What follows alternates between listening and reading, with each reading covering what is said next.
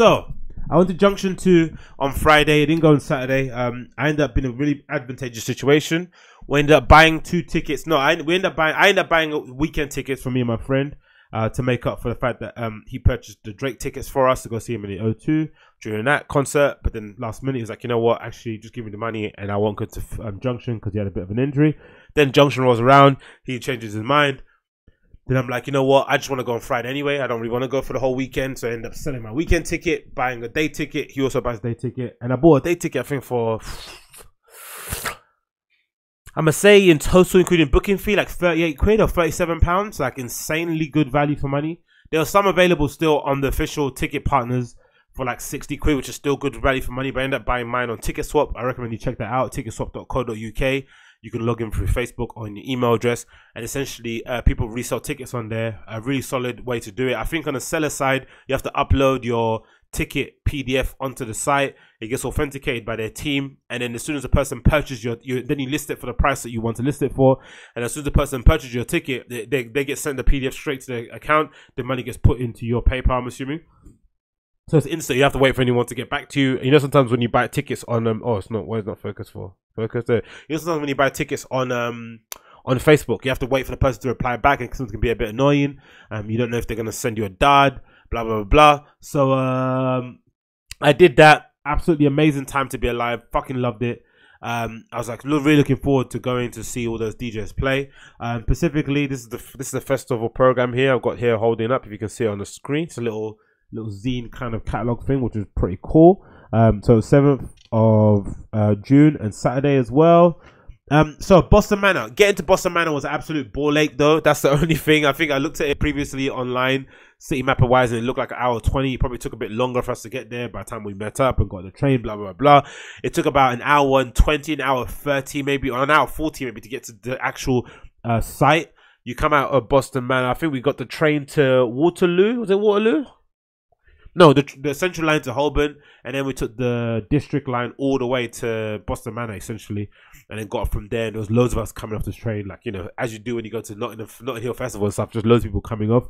A really good idea that they did the pre-2 p.m. tickets, though. It ended at 10 o'clock or 11 o'clock. I'm not sure what time it ended. Was it 10 or 11? I think 10. But 10 or 11? I'm not too sure. I think 10. I'm not too sure, but anyway, they did a good idea about doing the pre-2 p.m. tickets, because what happened was that there was a lot of people, because I was worried when we were going in and it would be the only people there before 2 p.m. But there was tons of people that bought those same tickets as us. So there was a wave of people coming in pre-2 p.m. There was a pre-4 p.m. crew, and then there was the people that was coming in after, who went to see kind of the main kind of headline acts playing from like 5 to like 10 p.m. So it worked out perfectly, like literally perfectly. Really, really good occasion. It was a good time, man. It was a fucking good time. Really, really good time. It took ages to get there, which is annoying. But if you've been to Heathrow from East London, you know that journey is a bit of a ball ache. But you know, it gets you there in general quite easily enough. Anyway, we got to the station. That worked out pretty well. Everyone walked up, and as you come out of the station, there was loads of marshals and kind of like what would you call them? Ticket help people by the side of the road, like telling people where to go, where to walk down, blah blah. Essentially just walk down the side of the road where the barriers were. Then we get to the park, and you had like one screening at the front where security guards were standing out and kind of like checking you had tickets to get into the actual gate, so they wouldn't let you in the gate first of all without a ticket, which is good because it stopped kind of like stragglers kind of hanging around and milling around where the gates were. And then it got a bit of a tricky, got a bit of an issue there. It's the only issue I have with the actual festival. We got through the first gates where the security guards take your ticket. Then as you get to the second kind of gate thing, there's another security guard who checks your tickets again. You have to dump all your drinks. And then there's another gate as you get into the park where it kind of splits off into all the little barriers, and you have to go to the actual people that have the scanners that check your QR code on your ticket. So as we got there, me and my friend were just like laughing. Oh my god, wow, we're here. I can't believe it's amazing. I'm so excited.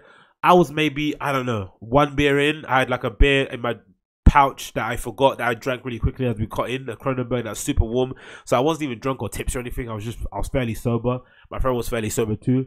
We walked up to the gate, and then some security guard ran and told us, "Oh no, don't go through here. You have to go, you guys go to the end one. Go to the end one." I was like, okay, cool. We went to the end one, but we went to the wrong one. When we went to the second to end one, we went to the top. We got a ticket scan. He followed us again and said, "No, you have to go to the end line." Okay, cool. So we go to the end barrier, walk right to the end, and then once we get to the top of the entrance, we pass all people that are getting their tickets to go into the thing, and we're suddenly in this tent, right, with security, and they're searching us and they're searching people in front of us, every inch of their body for any sort of like illegal drugs or whatever it may be, or illegal, items, I don't know, whatever you're trying to bring in. And that kind of like really put a bit of a bummer on the occasion, right? We came into with so much enthusiasm, so much hype. We were so excited to go in, to go see how every DJ is played. There was such a good vibe in the whole walk up towards the park. We bumped into some random guys. We were like, we were changing banter with and talking about boiler room sets we saw previously and mixes we listened to online to get us pumped for the night. And then suddenly now we're in a tent with security and a police officer. It looked like, looks at it on the table, really searching us up and down to make sure we didn't have any drugs on us. It was just like, oh my god. So we're in this thing, and it kind of just kind of gets you out of the zone, right? It kind of kicks you out of the zone. It kind of makes you just think, oh, man, this issue I have with partying and going out in London. You have your state gets so messed up all the time, right? You get messed your state of mind gets messed with before you're even in the dance, and by the time you're actually in the rave, it's like you're having to kind of work yourself back up again. Like you're ramping yourself going to this event, and then you're having to encounter so many people who don't give any fucks about the event, right? The security, they don't care, right? They're just there working. So they're enforcing their rules to the letter of the law. They're trying to bust people. They're trying to, their game is to get people arrested or to get people nicked, to get people chucked out. That's what their game is, because they don't care about the event. They just want to catch people who are doing wrong, which is fair. That's their job. And then us on our side of it, as festival goes, we just want to have a good time. We just have a party. So there's this weird, clash of personalities happening in the space. And I saw it all over the festival, actually, throughout the thing. Apart from the music that was good, that was kind of a common theme. So we're in a tent waiting. And the people ahead of us are kind of kicking up a bit of a fuss. They're like, we don't have anything. They're arguing. The girls arguing. And then they essentially have us waiting by this table. And a woman or a guy is leading us into the next kind of side of the tent where there's a police officer who's got a bit of a form there. He's writing down our name on a sheet. He's taking our passport ID, writing it down. They're searching us thoroughly, making sure we don't have anything illegal, saying to us, sorry, but we had to search you. It's a random search. And it's like, that's not a random search. I'm going to say that there was the same kind of person in that tent every time I was in there. I don't want to say what, but, there were a number of young black guys that were in that tent. A number of them, right?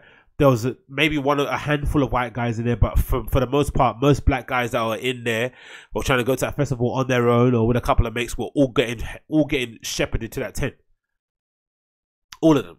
Which is really frustrating, right? Really, really frustrating. And I get it. They have to stamp out some drug dealing. They have to stamp out some illegal activities. They might have a particular character, a particular persona person that comes to that festival every single year that does the same sort of thing. I get it, but I don't know. I don't think me and my friend looked that dodgy. I don't think I looked that dodgy.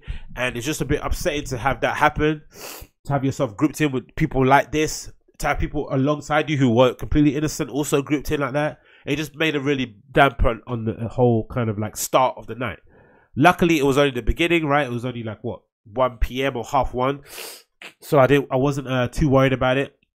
Then I got to the side with the police officer. He searched me. The security guard, the police officer took down my passport details. The security guard searched me quite thoroughly. Literally had the palm of his hand inside the upper echelons of my in my groin, maybe touching my nutsack. And then by the time it was over, I was ready to go out and just party.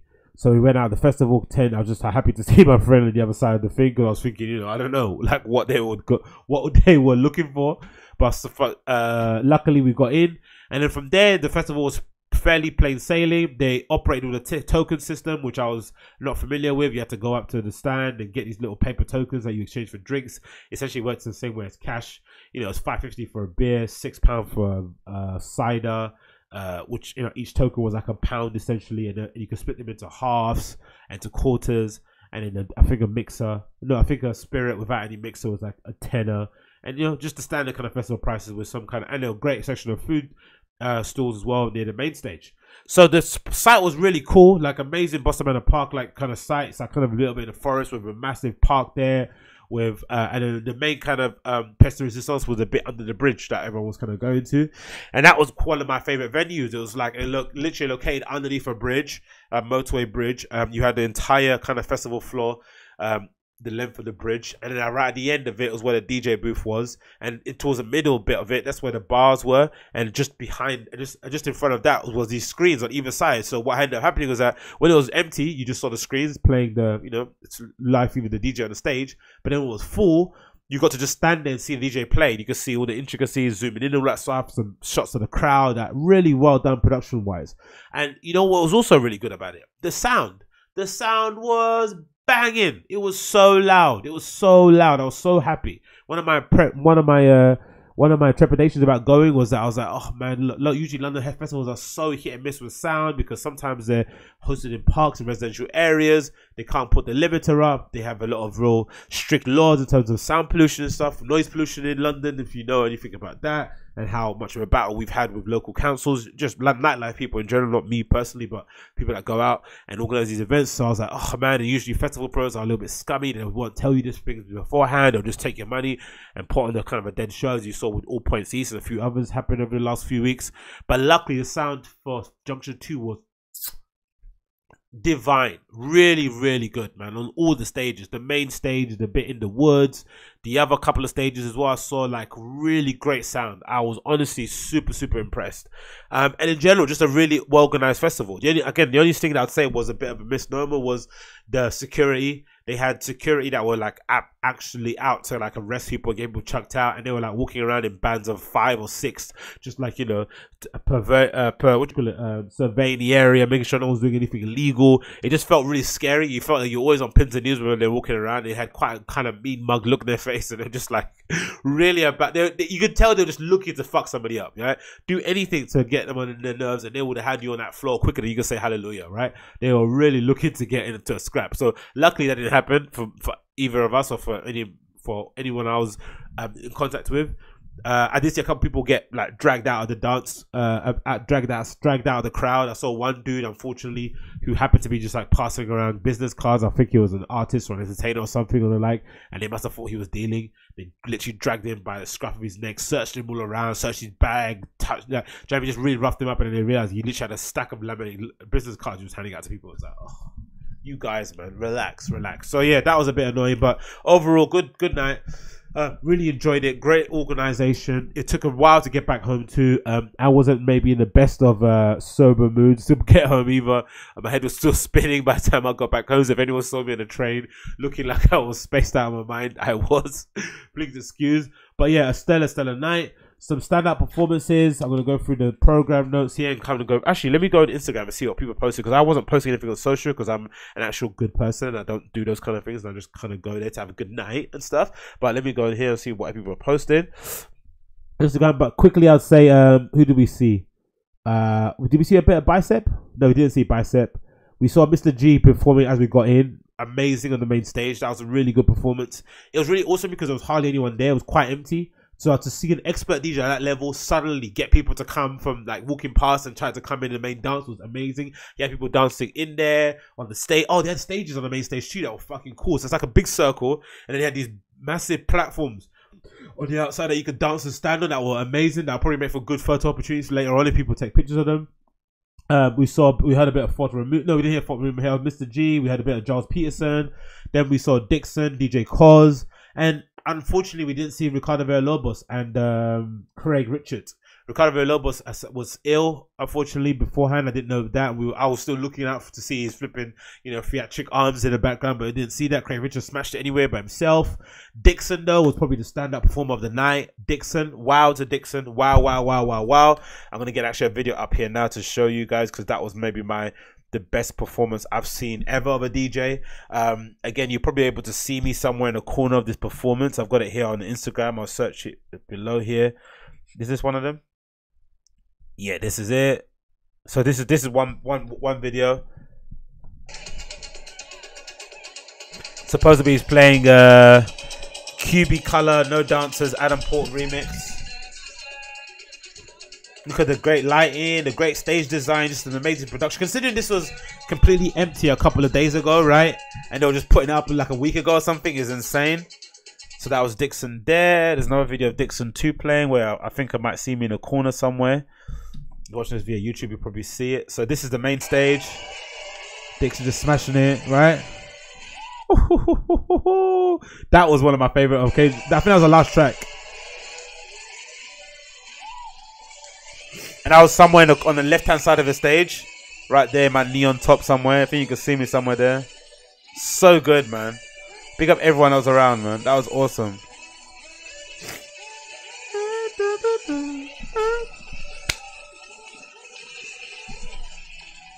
so good, man. So good. Dixon playing there. Let's go on again. Another Dixon video too.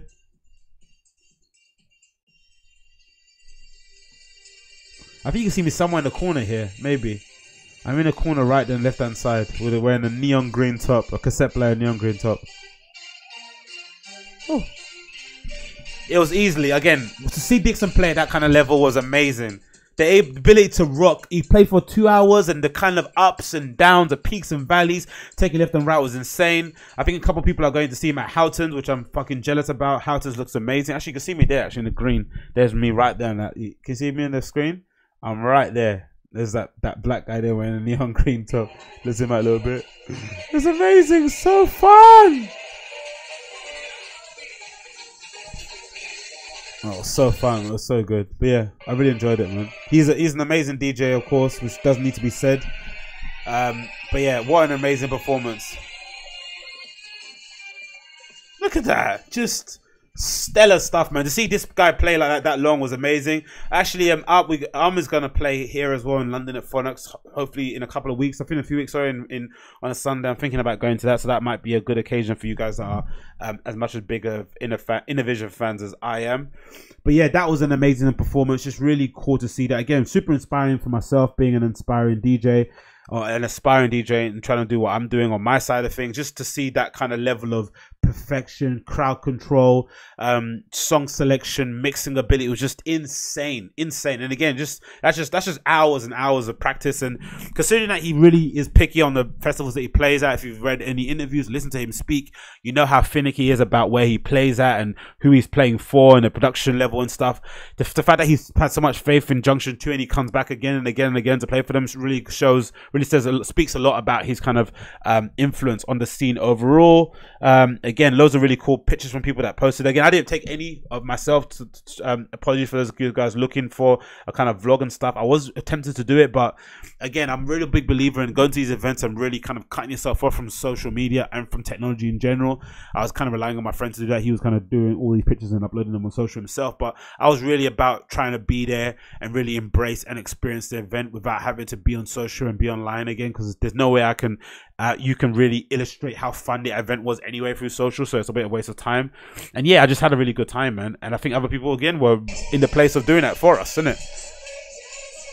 Yeah, until next year. I think I'm gonna be there again next year, easily. We're going to go next year. Really well. Again, a really amazing done performance. The production, really big up to everyone involved in the LWE team for putting that together and everyone else attached to it. Fabric and all those guys, relentless, for giving out some free energy drinks at the end, which was very, very welcomed. Oh, Motor City Drum Ensemble was insane. Yeah, he smashed it too. We saw him for about half an hour. That was really cool. Just an amazing experience overall. Again, I really impress people to go. Look at this. Festival DJing is like no other, and you just have to come with the bangers. Yeah, just an amazing experience, man. Was this at night? What happened here? Oh, Tale of Us. Wow. Help Point Festival line. That's pretty cool. But yeah, really amazing festival. I really recommend you check it out. Mashup Plex playing as well at the main stage. We kind of regretted not seeing people play on Saturday, but again, I think I went too hard on the Friday and I wasn't really in the right mental state or physical state to go on the Saturday, so I kind of, you know, regret going so hard on that day. But again, I had in my mindset I was going on one day, so I couldn't go the whole weekend. But I think next year, this is definitely one of my festivals I was going down to. I think Houghton and Junction are easily maybe two of the best kind of UK festivals, it seems like, because everyone I was speaking to at Junction was saying they were going to Houghton. There was a direct correlation with the same sort of scene. Great people, great range of ages. I saw a lot of older folk there as well who were coming out to rave, kind of following some of the more mature DJs who have been on the circuit for a while. And just generally a good vibe, man. Really, really good vibe. No wankers, no nothing. Like I said before, the only bad thing about the festival were the overzealous security guards. But again, I understand that kind of place is probably rife for the kind of wrong people coming on. Oh, it's either Eggberg playing as well. It probably is a bit rife for all those kind of wrong uns to be there. So I guess you kind of have to not take any chances. But great place, man. They were doing the glitter thing as well. Stands with people applying glitter. You know how white girls love glitter and stuff, so that was funny to see. But yeah, just in general, an amazingly well put together festival. Again, credit to all of the people involved in putting Junction together. As you can see, lots of people having such a great time, just enjoying life. And again, straight great value for money. If you paid the entire £120 or £160 to go see people play the whole time you were there, you would have been well within your right to, and it's well worth your money. There's no way you're gonna say you're gonna waste any money going there to be honest. Seeing the amount of DJs you're gonna see, the production levels, the distance it is to London in general. It's not, again, I complain, but again, it's not super far. It's a bit far, it's a bit out there. The sound pollution isn't as bad as it was in other places. Just a great thing. Much was it Master Person tell of us? Yeah, just a great festival, man. They smashed it. They absolutely smashed it. Everyone did a good job. Congratulations to all those involved. That's it, man. But yeah, I got a bit of FOMO already, kind of not being there. It's kind of busted, kind of, you know, post festival blues, man. Damn it.